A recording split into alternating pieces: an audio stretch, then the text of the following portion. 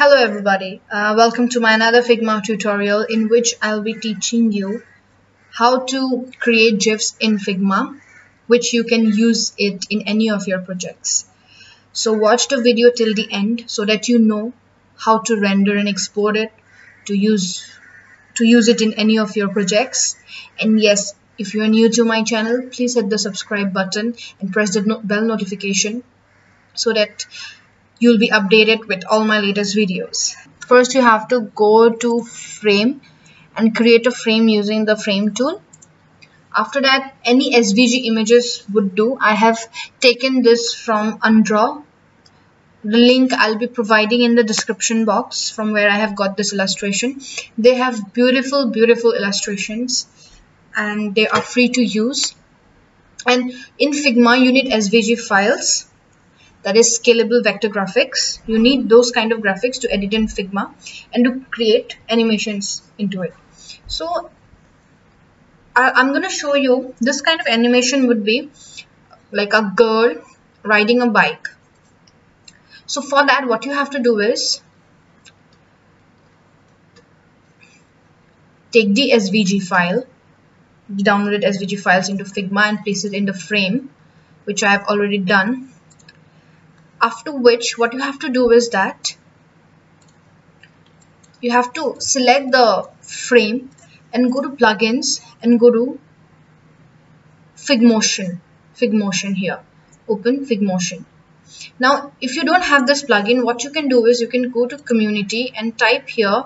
So animation, you can just type in the community bar Figmotion and see here.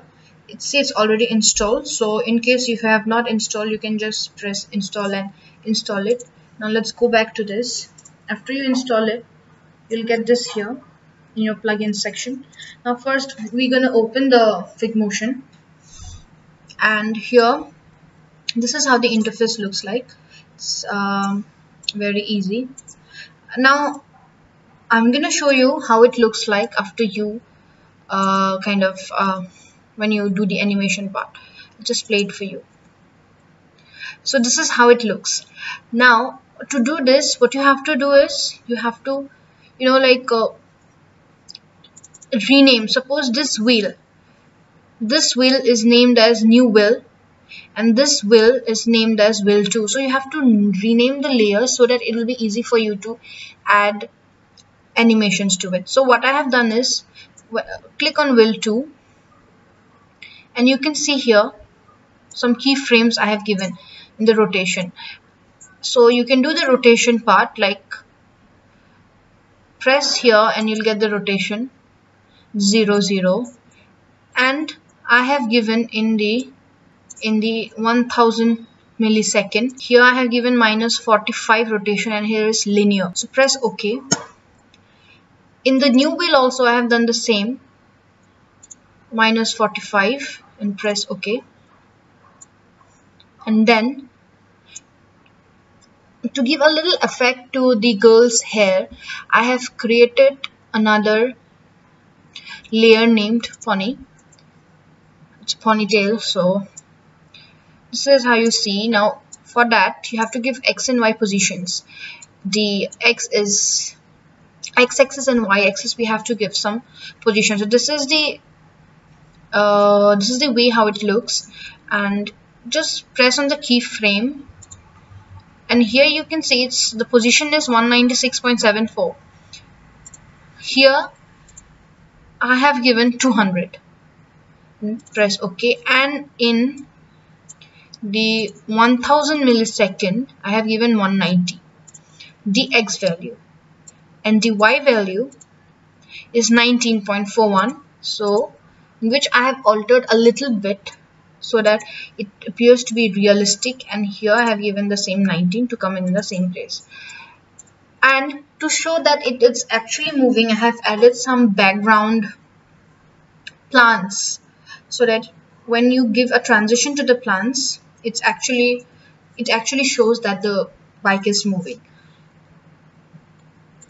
So in the plants section, what I have given, I have just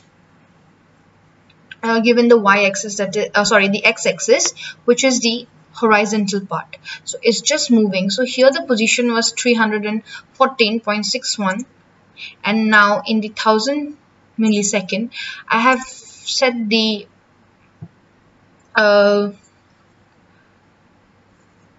x-axis to -80, so that when you play, it's just goes in the same way that you want it. It's just showing that the bike is moving, with like when actually the background is moving and the bike is static with just some rotation to it.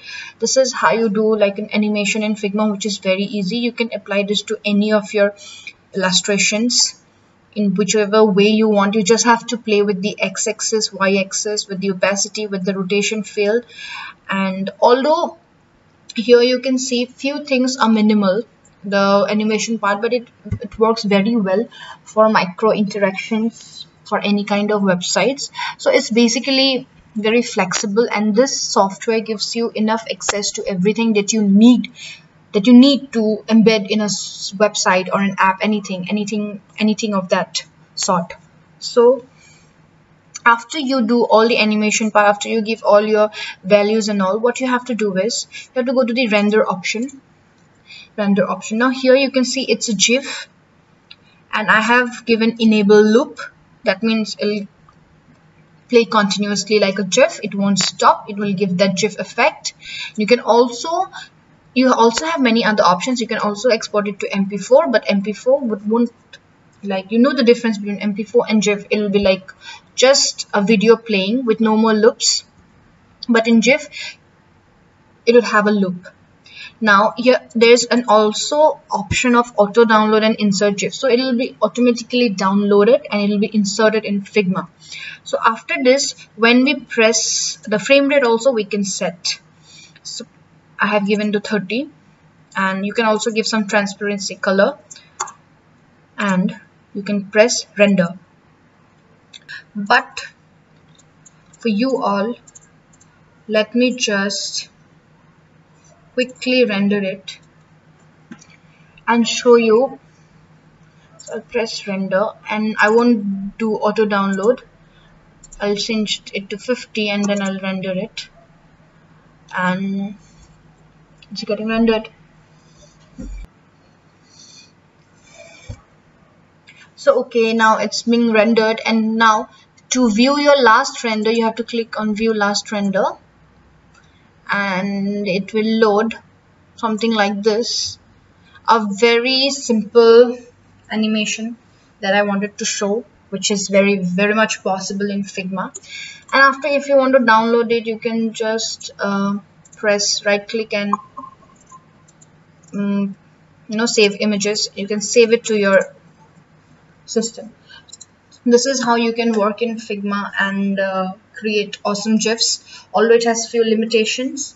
There are enough other plugins also which helps you in doing these animations, but it is very helpful for your any kind of websites or any kind of projects that you are doing. So not only you can make use of the GIFs in Figma, but also you can export them into your other files too. So with this, I have come to the end of the video. I hope you liked it. If you really liked it, please like my video and share it with your friends. And thank you very much for watching, and see you in the next video. Bye.